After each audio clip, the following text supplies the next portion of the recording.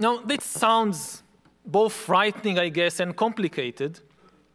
So I'll try to explain what it means. First of all, what does it mean that feelings and organisms really are algorithms?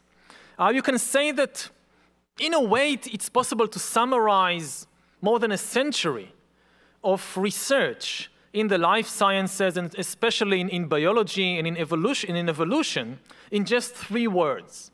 Organisms are algorithms. This is now more and more the dominant view, not only in the life sciences, but also in computer science, which is why the two are merging. And what this idea that organisms are algorithms, what it really means is that human feelings, and not just human, also chimpanzee and elephant and dolphin feelings, sensations and emotions, they're all just a biochemical process of calculation, calculating probabilities in order to make decisions. Feelings are not some metaphysical quality that God gave Homo sapiens in order to write poetry and appreciate music. Feelings are processes of calculation, biochemical calculation, shaped by millions of years of natural selection to enable humans and other mammals and other animals to make good decisions when they are faced with problems of survival and reproduction. What does it mean? Let's take a concrete example.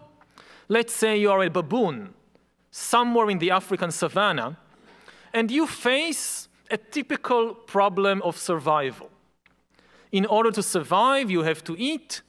In order to survive, you have to be careful not to be eaten by somebody else. And let's say that as you walk along the savannah, you suddenly see a tree with bananas on it. But you also see a lion not far from the tree. And you need to make a decision whether to risk your life for the bananas or not.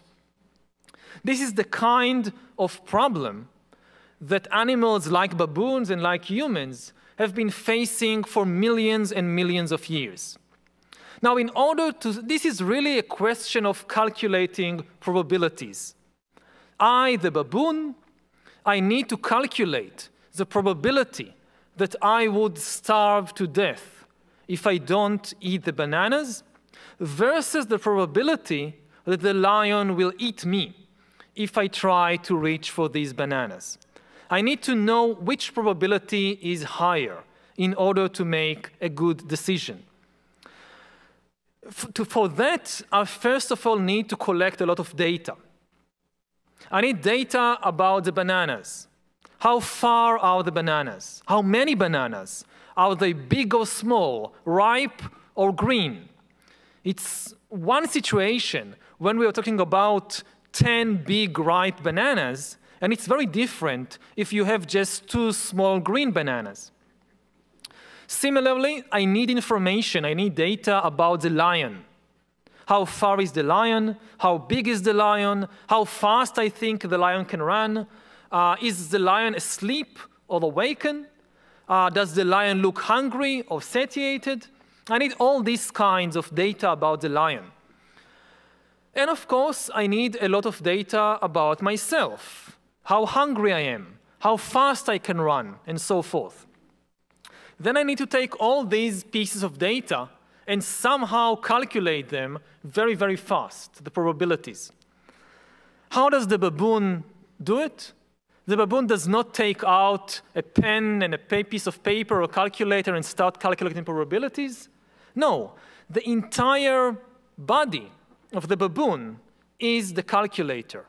It takes in the data with what we call our senses, our sensations, with our sight, with our smell, with our ears. We take in all the data, also from within the body.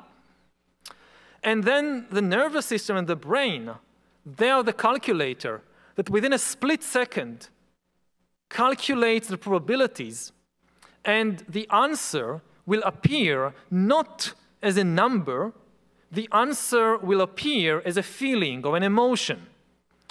if chances are that I should go and get the bananas, then this will appear as the emotion of courage. I will feel very courageous. I feel I can do it. All my hair will stand. My chest will puff up, and I'll run for the bananas. If the result of the calculation is that it's too dangerous, then this too will appear not as a number, but as an emotion. This is fear. This is how fear emerges. And I will be very frightened and run away from there. So what we, in day-to-day language, call feelings and emotions and so forth, according to the standard theory today in the life sciences, these are really biochemical algorithms calculating probabilities.